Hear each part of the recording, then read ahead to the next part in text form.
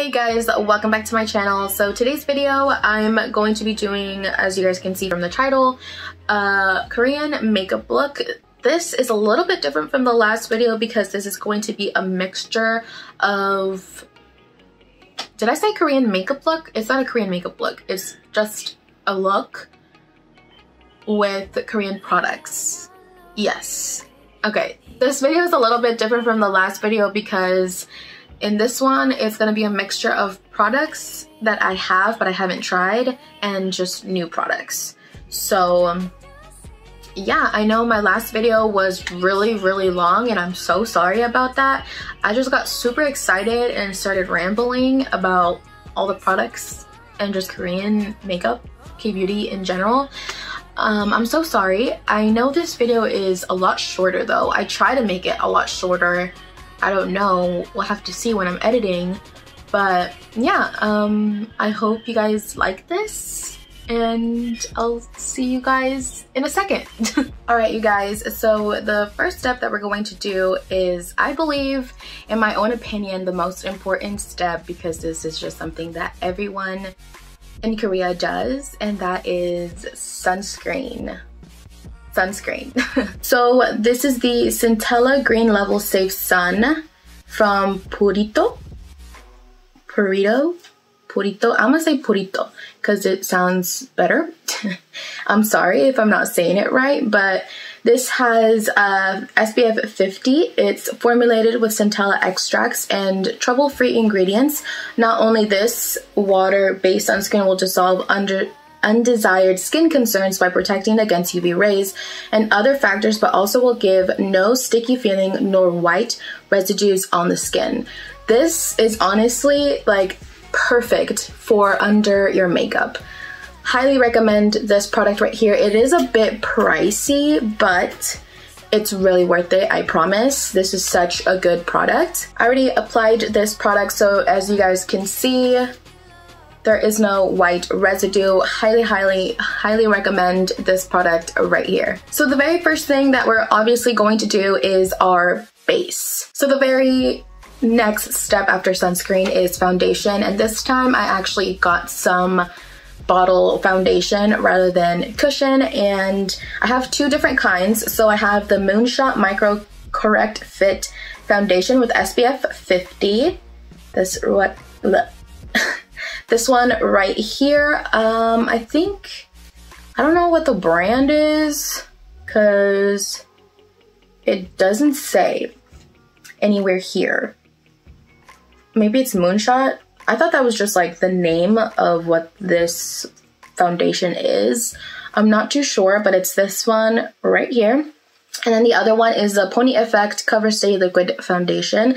I believe this is her newer one. Don't quote me on that, because I just don't know. This, I think, oh, never mind, it doesn't. I can't really tell you guys any other information about these products because they're in Korean. So this one I want to try, but it's kind of broken. I don't know how it broke, but it's like, you guys can see it, right? It's like tilted to the right and it's leaking foundation and it's kind of messy. I'm just going to try my hardest or my best to use this foundation because, you know, it's still usable even though it is broken. But for the sake of this video, to keep it nice and easy and clean, we're gonna use the other one, which I'm also really excited about. Hopefully this matches me because just looking at it in the bottle, I feel like, I don't know. Okay, so I'm just gonna put a little bit in the back of my hand. And we're gonna be using a brush. And the brush that I use for like all my foundations and all my baby creams is the only one that works for me, doesn't leave any streaks, is the Real Techniques 101 brush. If you guys can recommend me any brushes that don't leave, any foundation brushes that don't leave any streaks on the face, I would like so appreciate it. So I'm just gonna grab that and I'm going to dot it on my face. Okay, now we get our mirrors and blend away.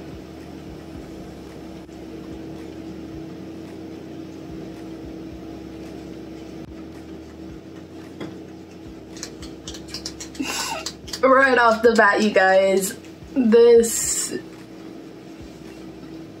definitely matches.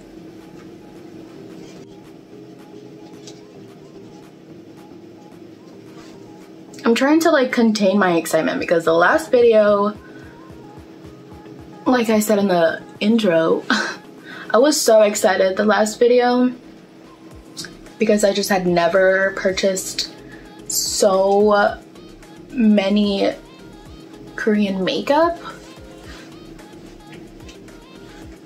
So I just kept rambling because I was just so excited.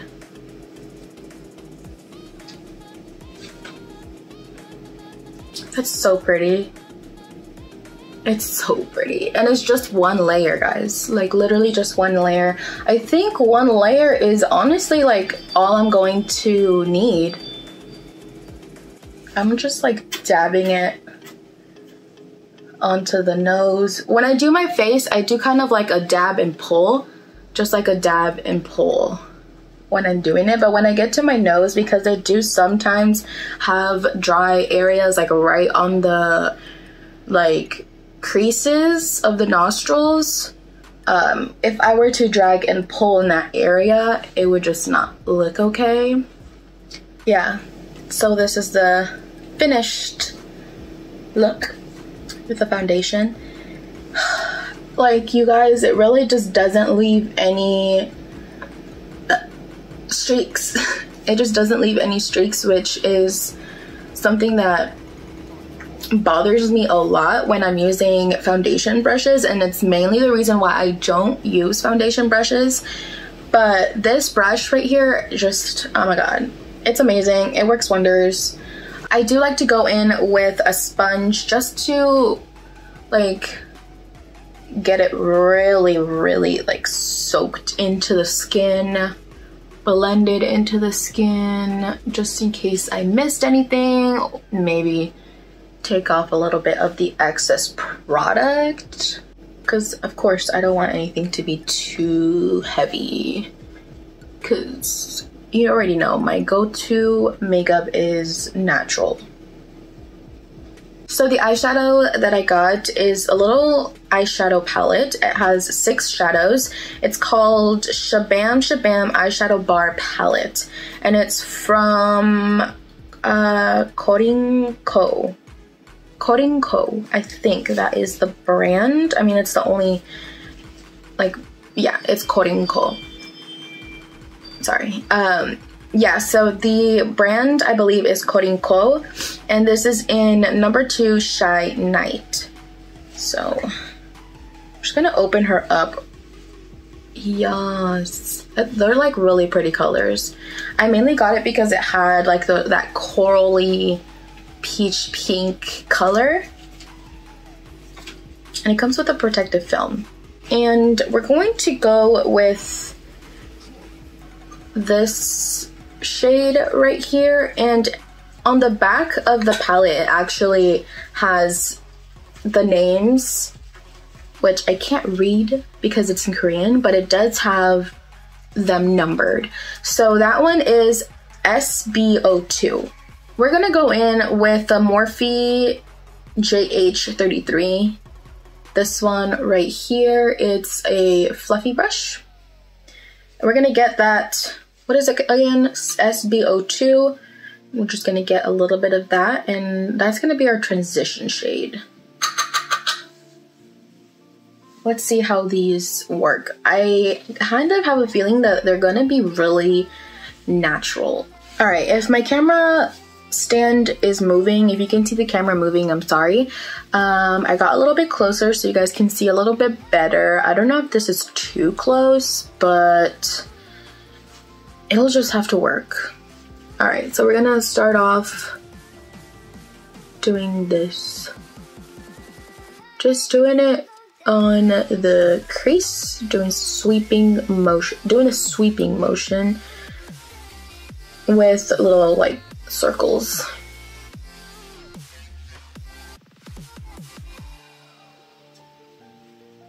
That's pretty. It's like really subtle. All right, I've done the other eye off camera. We're just going to be doing one eye while I'm recording, and then the other eye I'm going to be doing off camera.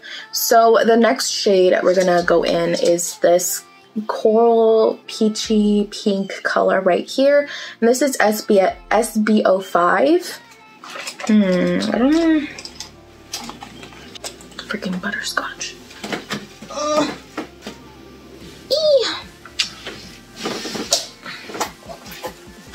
We're gonna take that same brush, and I don't really know what to do with this color, so we're just going to start it out in the outermost corner and blend a little into the crease, into the outer crease, and then if it looks good, we'll keep it that way. If it doesn't, then I'll just do it all over the lid. I think it's gonna have to go all over the eyelid because it is a really light shade. It's not too pigmented, which is what I was expecting, because Korean eyeshadows are usually like really it's not as pigmented, which isn't a bad thing because it gives a very natural, not too intense eyeshadow look, which is the reason why I purchased eyeshadow, Korean eyeshadow. So we're just gonna take our fingers and we're gonna put that onto the lid. We're gonna take that same brush and we're just going to like blend it upward just a little into the crease.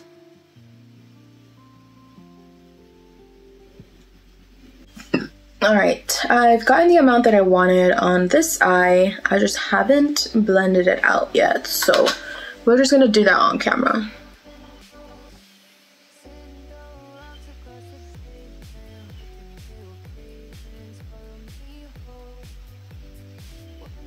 For the next shade, I have no idea which of these two to try. I think I'm gonna most likely do this one like right on the center of the eye, and then this one more towards the inner corner.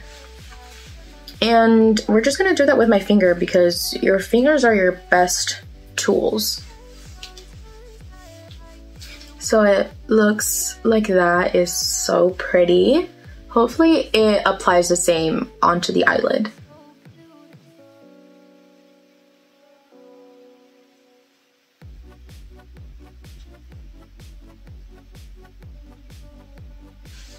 Oh yeah, that's really nice. All right, we're gonna do the inner corners and then we shall be done. We shall be done with the eyeshadow is what I meant to say. But first, we're just going to take a clean, fluffy brush. This is the Morphe JH30. And we're going to kind of like blend out just a little bit the glitter.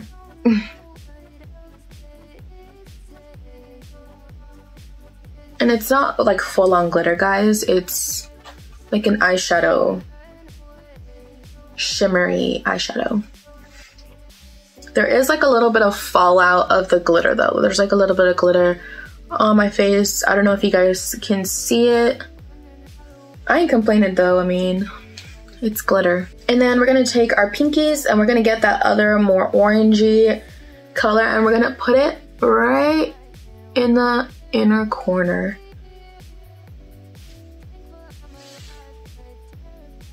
Actually, I may have to do it after because I'm gonna be doing concealer in this general area, so that might be covered. So we're just gonna do it after concealer. So like I said in the intro, this is a video that is a mixture of new Korean products and Korean products that I've already tried to complete like a full face of strictly only Korean products. So I'm gonna go in with the Pony Effect concealer. This is the Cover Stay Liquid Concealer that goes with that foundation that I showed you guys earlier. And I'm just gonna put that in the areas that I need it.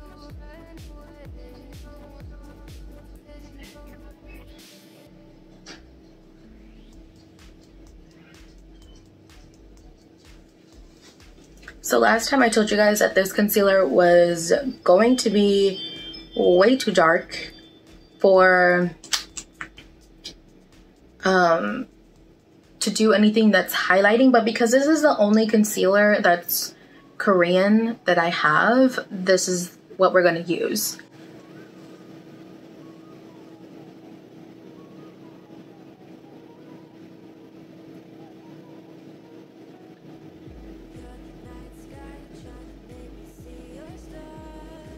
I'm just gonna go in with my beauty sponge and I'm gonna blend those away. I'm gonna start off with the ones on my face.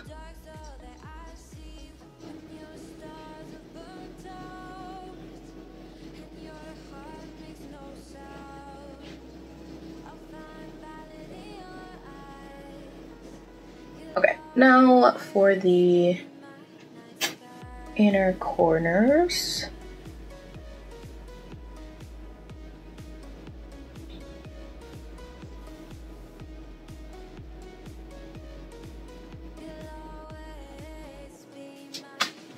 Oh, this child. I don't keep him on my bed because he likes to pee on my bed, so he just has to stay on the floor. Before I get any creasing underneath the eyes, I'm going to bake. And the powder that I'm going to use is the Pony Effect Cover Stay Bake and Fix powder. So it's this one right here. The packaging I feel like is just absolutely gorgeous. This is in the shade, if it has a shade. Yeah, it doesn't say if it has a shade or not. Yeah, it doesn't say. So we're just going to spray my sponge. Just gonna spray my sponge real quick. And then, oh, we're just going to open this up. So it comes with a little mirror and then it has a little poof. I'm going to not bake too much because I just don't like baking as much anyways, but I just wanted to try it, so.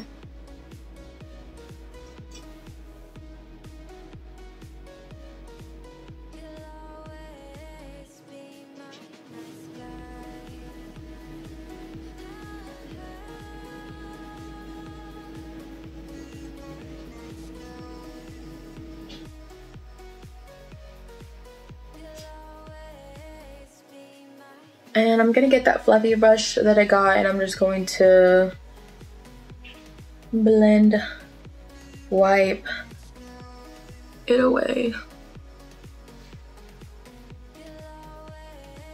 Right when I put it on, I do this eye and then I'll take it off because I just, like I said, I don't bake that often. Now that I finished setting, now we can go into the inner corners with this orange shimmer shade with our pinkies, of course. And then we're just gonna put it right there and then bring it in just a little bit. And we're gonna do the same with the other eye. I'm going to take that puff that was in the setting powder and it has a little bit of the product on the puff. We're just gonna put it everywhere that I might need powder. So next is like my most favorite thing ever, and that is blush. So this time we're actually going to be able to try out the Better Than Cheek blush. Though I didn't try this product in the last video, but I did mention it. So we're finally going to be able to try it. I don't think I actually said this earlier. I'm pretty sure I said it in my intro that this is a mixture of products that I haven't tried, that I have tried, and things that are just new. So like products that I've already had, but I didn't get to try. We're gonna take that and we're gonna put it on the apples of the cheeks the way I like to do it. So I like to put it like really up here, like almost a little bit underneath the eye.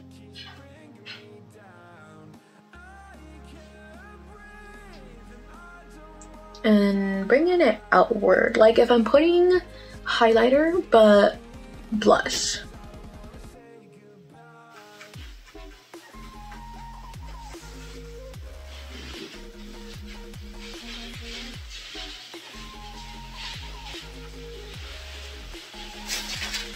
Alright, I think I put way too much blush and it didn't really go in the area that I like to. I like to put it like here.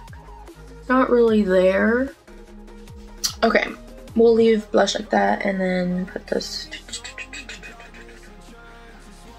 on the nose, just the excess on the cheek, on the forehead, just the excess. I'm just not gonna do brows and like my eyelashes. I'm just gonna do, I mean, I've done almost everything already. I've done blush, I've done eyeshadow, I've done my foundation and my concealer and baking powder, and now I'm gonna do my lips. So okay, so this line I've already tried, but I didn't get to try this color. This is the Ink Velvet 02 shade, and it's like that rose color. Alright, just put that right there and hope it does not fall. And we're gonna put it in the center of the lips.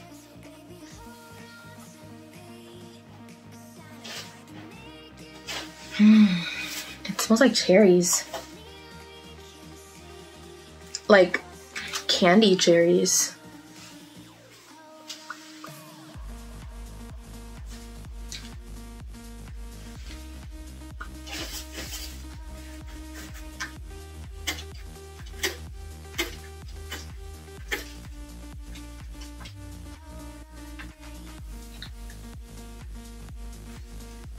Ooh. I love this. Okay, I'm sorry. I'm like really feeling myself with these, with this lipstick. I love the color. It's gorgeous. And now, so that the lips aren't too dry, we take a little bit of lip balm. In my case, I'm using the Vaseline Rosy Lips. We just take the tiniest bit so it doesn't get too glossy. So that way it's actually a little hydrated. Okay, I'm finished with this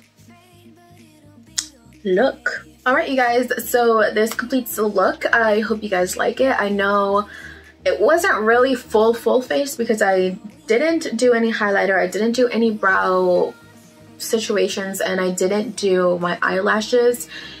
I mean, and that's mainly because I don't have any old, or like I don't have any brow highlighter or eyelashes or eyelash products that I haven't tried, that I have in my possession but haven't tried. And like the highlighter that I do have, I tried in my last video.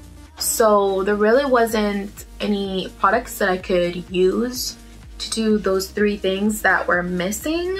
But for the most part, I mean, I did the majority of like more than half of a full face. So I don't know, I hope you guys liked it. I mean, I had fun. I don't know when my next Korean makeup look or Korean first impressions is going to be, because I shouldn't be purchasing makeup, and I kind of been going a little crazy. So yeah, yeah, I'll see you guys next time. Adios.